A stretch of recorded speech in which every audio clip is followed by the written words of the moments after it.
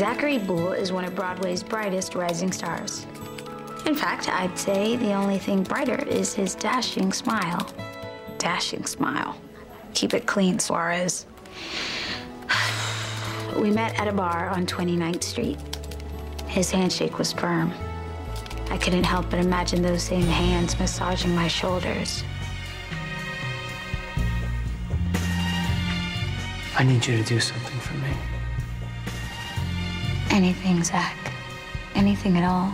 I want to read my play to you. That's exactly what I hoped you'd say. Page 1, Act 1.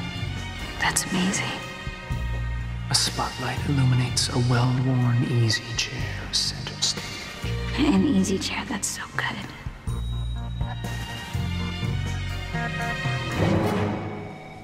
Wow.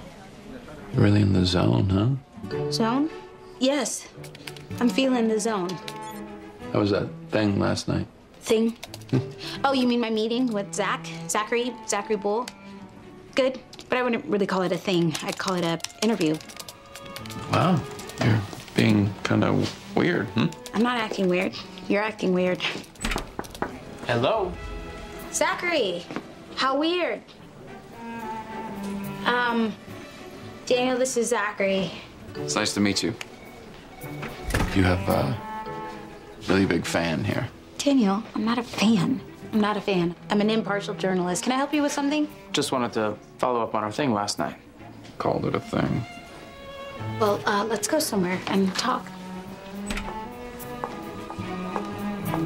I'm sorry that you had to come all the way down here. Well, the way we ended things last I night... know, Zach. I am sorry. I am so embarrassed. I wish I could take everything back.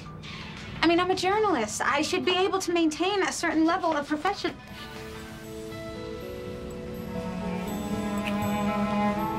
Have dinner with me tonight. I would love to.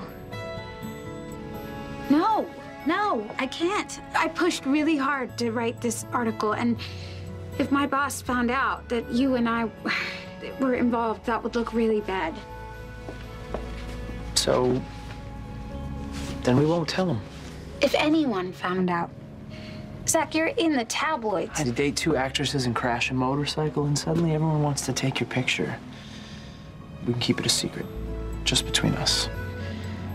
I've gotten pretty good at avoiding the paparazzi when I have to. Okay, yes, a secret date. A secret date?